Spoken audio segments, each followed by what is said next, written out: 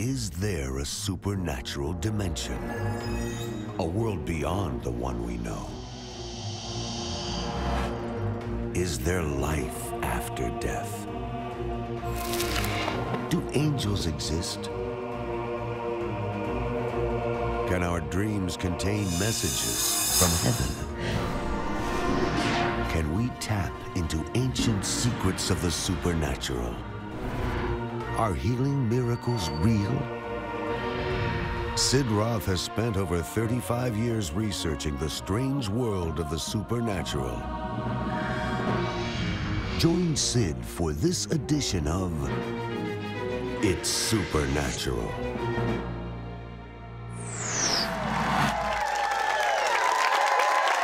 What is going on in Charlotte? You are one excited group of people.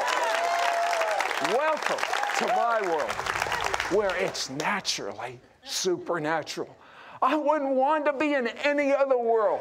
And where we're coming to in history, you better have it naturally supernatural. Speaking of history, how would you like to have next month's newspaper today?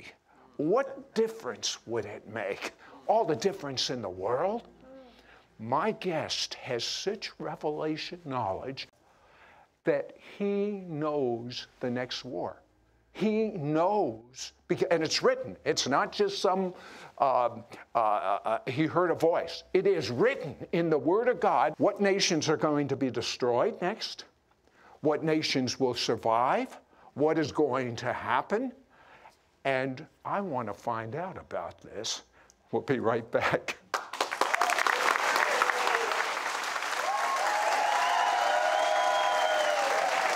My guest, John McTernan, is a throwback. What do I mean by a throwback? He is literally an old covenant prophet who's around today. I mean, he reminds me of someone like a Jeremiah, because just before 9/11, what was going on inside of you, John? Sid, I knew something terrible was coming. I was in prayer. It was like a dread came over me about 2 weeks before 9/11, this heavy weight, and I was not surprised. I didn't know specifically the World Trade Center was going to be attacked, but I knew in the spirit something big was happening. And in January 2012, that same type of ominous feeling came on you again, but it was different this time. It stayed. Yes, Sid, yes. It's, as soon as the calendar hit, as soon as we went to the new year, it was strange. I looked ahead towards like the summer and the fall of 2012, and I got this ominous feeling, but I'm calling it like low grade. It wasn't as intense as 9/11, but it has not lifted this year. It's constantly on me. Okay, October 11th, 1987, you're minding your own business. You turn on TV, you see a gigantic rally of homosexuals, gigantic, and on the TV. Take me from there. Well, I was not aware it had occurred, it was just like a soundbite on TV, and I just got up. It kind of upset me to see things like, thank God I'm gay. They had big signs up and things like that. So I got up and I turned the TV off and walked away. I never thought of interceding before the Lord. I never thought of crying out to him for mercy. I never thought that he would judge the land because of it. And what happened next? Right after that, the stock market started to crash. It had the biggest 1 week, percentage-wise, crash in the market in history. Then the following Monday, we had the big crash of 508 points, and the market had contracted a third. And God spoke to you about the video that you saw on TV. Yes, sir, he did. I was watching TV. I was standing in the living room, and the news broadcaster's lip was actually quivering. You could see it. It was quivering up and down like this. And he said, is this going to be the beginning of another Great Depression? Is the economy going to collapse? And immediately, I had like a vision of the week before when I was watching that event in Washington. And then I heard crystal clear the voice of the Lord. It wasn't from the outside, it was in the inside, but I was actually having a conversation.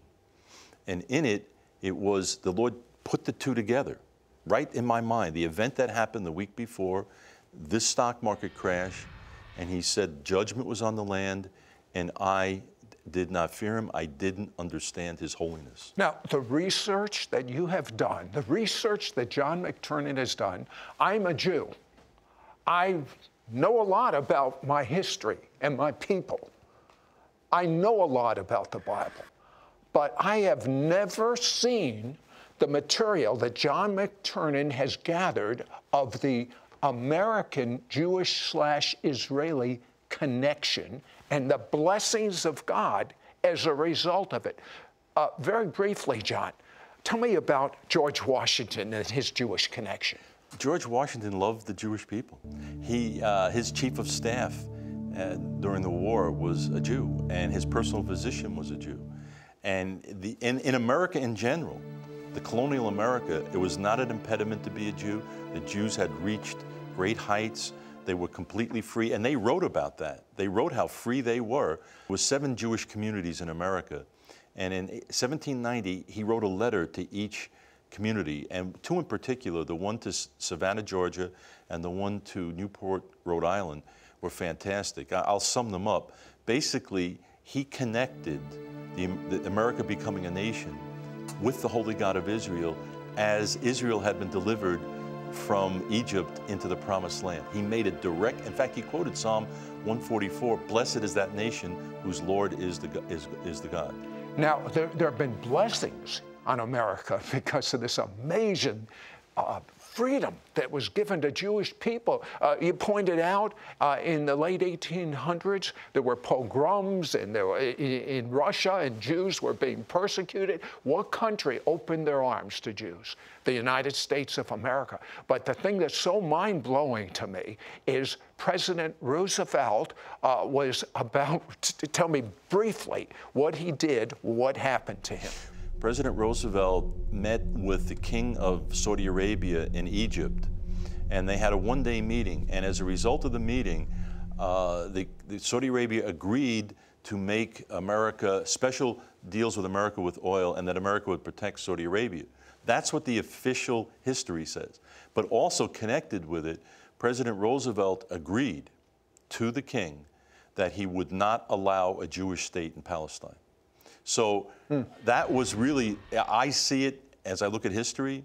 In my mind, there's no doubt that President Roosevelt traded what God's prophetic plan was, and America was a part of it, for the creation of the nation of Israel. He traded that for oil. And what happened shortly after he did that? Well, Sid, there was a letter from the king of Saudi Arabia to Roosevelt articulating that meeting that took place in February. This letter was dated March 10th, 1945, and it said incredible things about the Jewish people. He actually likened them to the Nazis. He said that a state of Israel in Palestine would be like creating a Nazi state. And his life was taken how much after that letter? Well, what happened was Roosevelt responded to the king and said, no, America is never going to allow a Jewish state in Palestine. That letter was dated April 5th, 1945. Roosevelt died on April 12th, exactly 1 week later, 1945. And guess who took his place? A president, his name was Truman, whose mother taught him from a child to love the Jew in Israel, and had Harry Truman not been president, perhaps Israel would not have come into existence. As I study history and I understand the mood of America, I think that Harry Truman is probably the only man that would have gone through with the recognition of the State of Israel. Okay, when we come back, America's fatal mistake.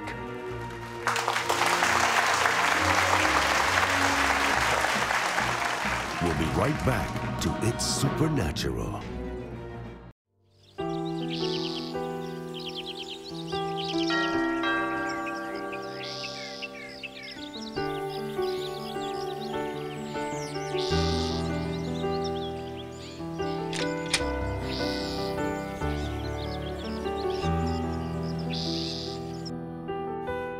here.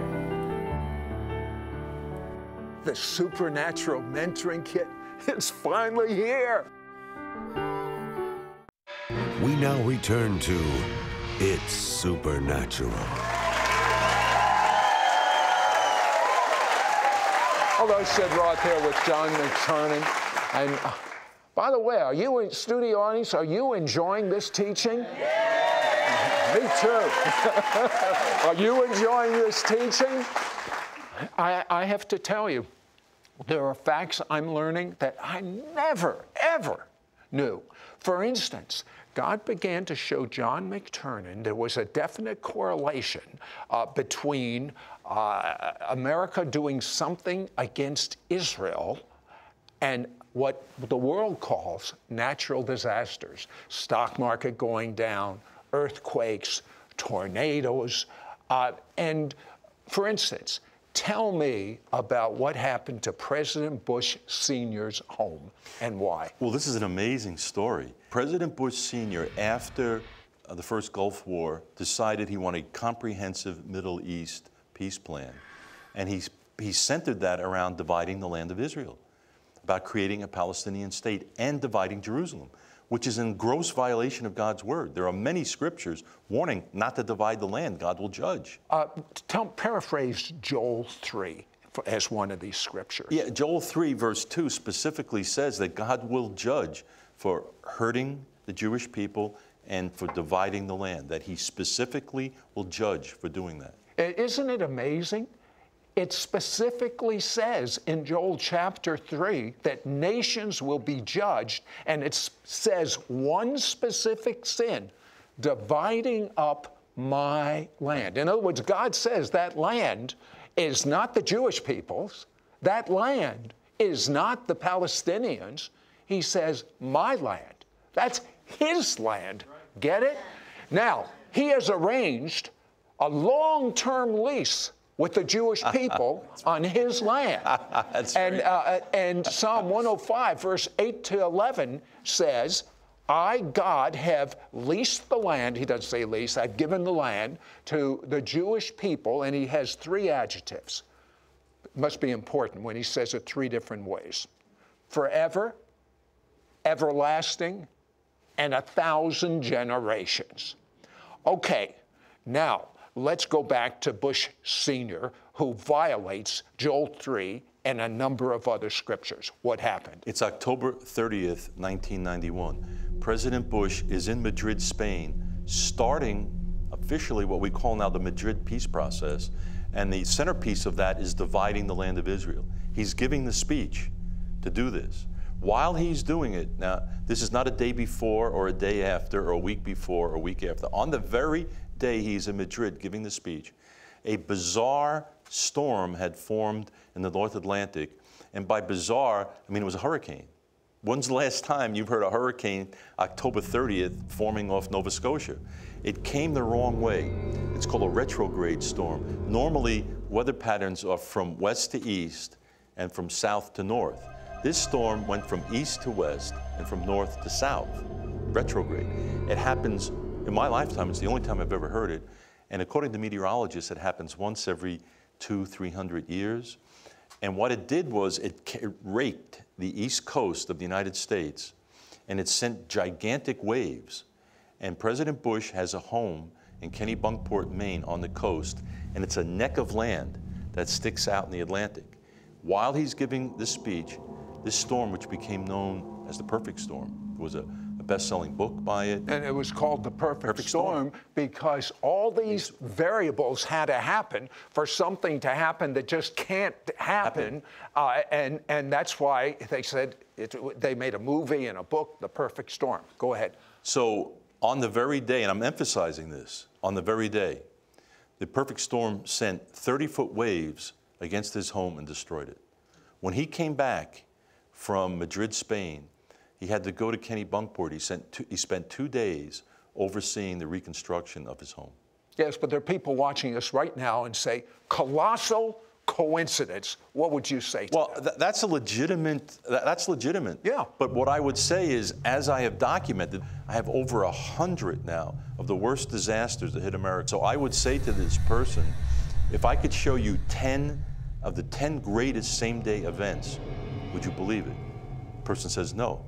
If I showed you the 20 greatest same-day events, I can go 30, 40, 50, 100. In other words, you showed me the FEMA, yes. the website, yes. which anyone can go on, right. and the top 10 natural disasters to hit America, the top 10 economic disasters to hit America within how long from the disaster to doing something negative with Israel and the disaster, how long did it take, and how many were connected with doing something against Israel? Well, usually it's the same day or within 24 hours afterwards. It's usually a same-day event. And the headlines... How many of the top 10? Oh, 9 out of the top 10. Speaking about dividing the land, you have a very interesting thing. This was the Madrid Peace Conference. And then there is something that sounds similar, the Madra Fault. Explain. It is very unique. It's the Madrid peace process to divide the land of Israel. Right in the middle of the United States, running roughly from Memphis up into Missouri, and then it splits, is the New Madrid Fault. It's the same spelling. And it runs right in the middle of the United States. And the greatest earthquakes to ever hit the United States hit in 1811 and 1812 with the New Madrid Fault, and it literally sent the Mississippi River running backwards. If that hit today, Sid, it would be right in the middle of it would cut the United States right in half, and you would have bridges down, you'd have power lines down, you'd have gas lines down, you'd have Memphis to St. Louis down, over to Cincinnati. It would be devastating to the United States. Could it be that God is saying, you divide my land, United States, and I will divide your land? Don't go away. We'll be right back. We'll be right back to It's Supernatural. Many viewers report testimonies of miracles, signs and wonders, and healings as a result of watching It's Supernatural. I'm 14 years old. This morning, I watched It's Supernatural about angels, and warmth poured on me. It made me cry. God healed me of stage 4 inoperable cancer. It is a real blessing to have It's Supernatural to watch each week. If you've been touched through watching It's Supernatural, share your testimony at sidroth.org/praise. We now return to It's Supernatural. Hello, Sid Roth here with John McTernan.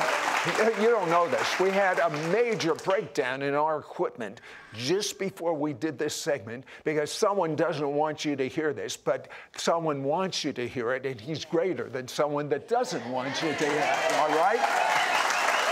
So, Obadiah, jam-packed with what's about ready to happen on planet Earth. John, give me a brief synopsis of Obadiah. A powerful book, Sid, and it's about this ancient battle between the house of Esau, which today would be the Palestinians, and the Jewish people. And it documents what happened in history. Then there's a verse in Obadiah, verse 15, which says, the day of the Lord is near upon all nations. That brings Obadiah right to today. The day of the Lord is the period of time around the second coming of Jesus Christ and when God judges the nations. And according to Obadiah, it says he's going to judge the nations for what they have done to Israel, how they have touched Israel. It's a fantastic book. You know, the sentence that jumps out at me in Obadiah is Obadiah 1:15. As you have done to them, meaning Israel, as you have done to Israel, it will be done to you. I mean, you can't get any stronger than that. Right. But Obadiah actually shows the confederation of, I believe is it Psalm 83? Obadiah and Psalm 83 tied together. And Obadiah is sort of the centerpiece. And when you understand Obadiah, everything fits together. Obadiah talks about an all-out war between the house of Jacob and the house of Esau, and none of the house of Esau will remain. It's all out. And that's what's happening now. We actually see in the Middle East this all-out war building up. Now, what's going on in Egypt as you see it?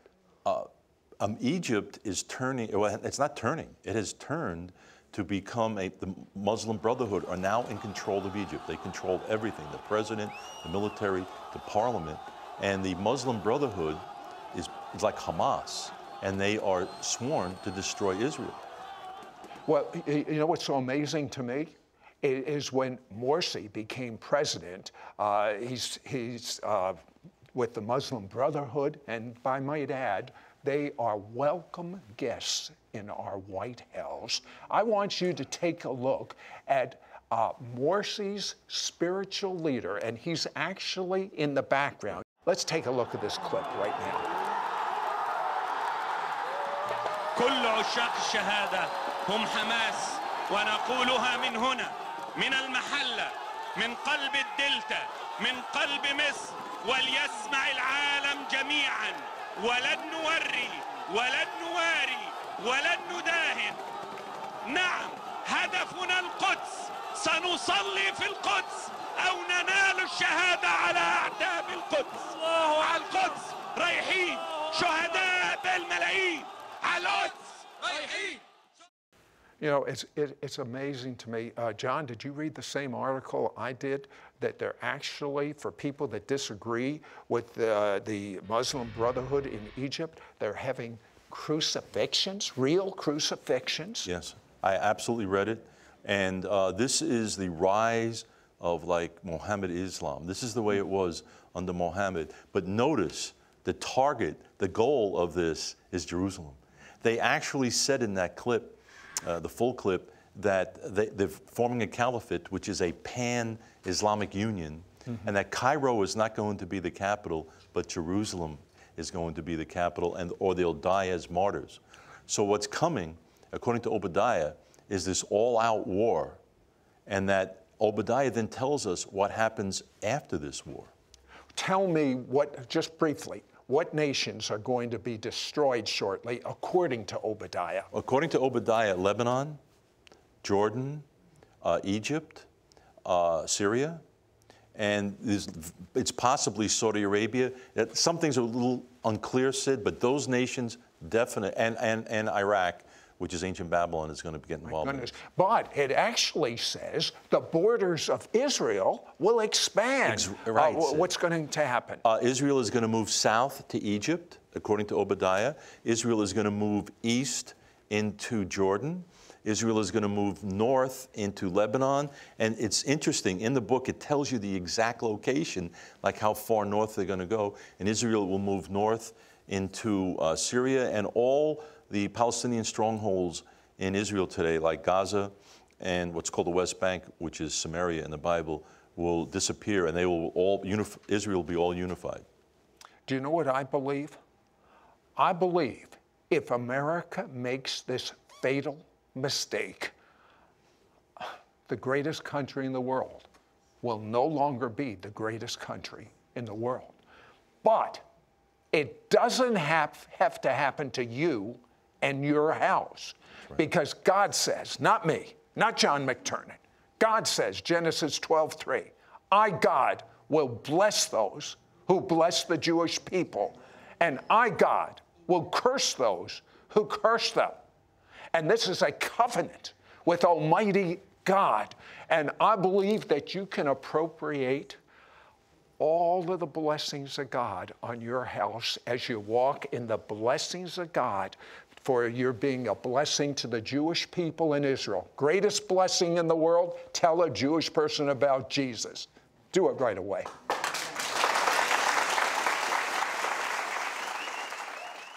President George Herbert Walker Bush announces America's support to divide the land of Israel at the Madrid peace accords. Immediately, the perfect storm wreaks destruction on America's east coast and destroys the president's residence at Kennebunkport, Maine. President Clinton pushes Israel to give up land for peace. Within days, he's embroiled in a sex scandal that leads to his impeachment. President George Bush pressures Israel to give up land for peace. The result is 9/11 and Katrina. Japan's foreign minister announces Japan's support for a Palestinian state with Jerusalem as its capital. The result? A tsunami of epic proportions hits Japan and destroys its nuclear facility. We'll return with more of It's Supernatural in just one moment.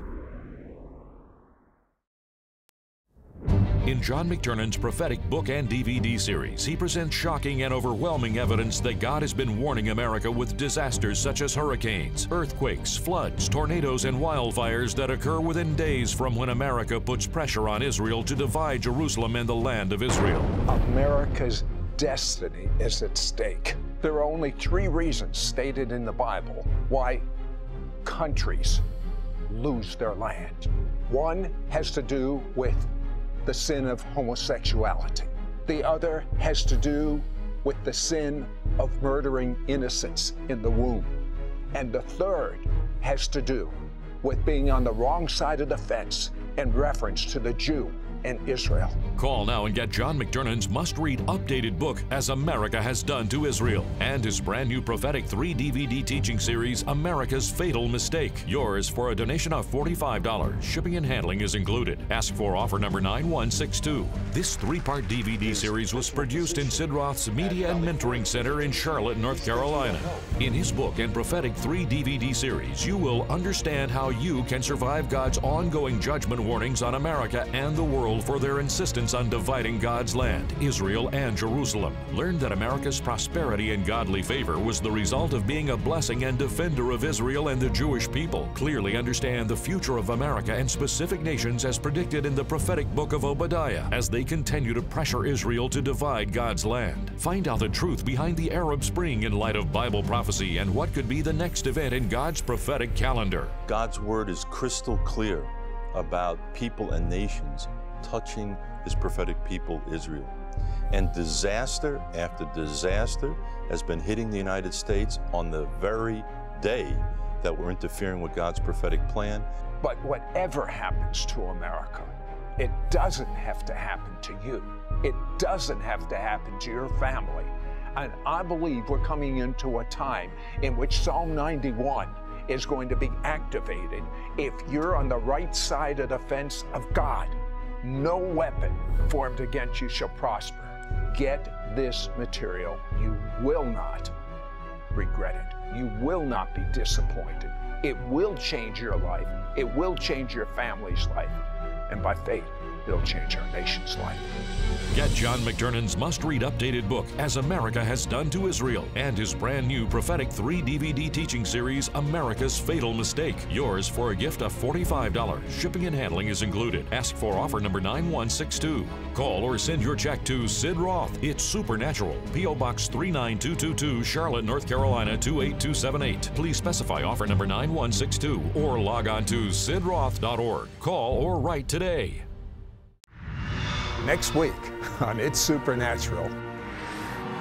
Sid Roth has been given revelation of the future of America, and now you can be a part of the greatest revival in history.